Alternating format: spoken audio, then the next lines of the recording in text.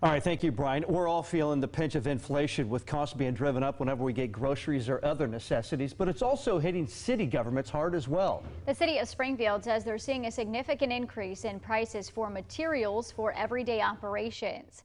2 News reporter Caroline Morse is digging deeper into what's driving the increases and how it's impacting operations in Springfield.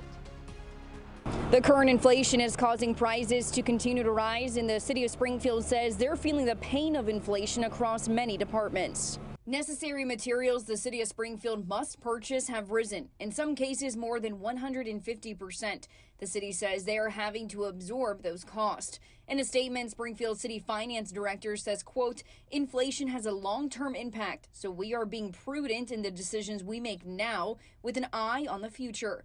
According to the city, substantial increases include liquid chlorine for the water treatment plant rose from $700 to over $1,700. Sodium hypochlorite used for the wastewater treatment plant experienced a 159% increase, and unleaded gasoline rose by most 50%, which Springfield residents say is impacting how families operate.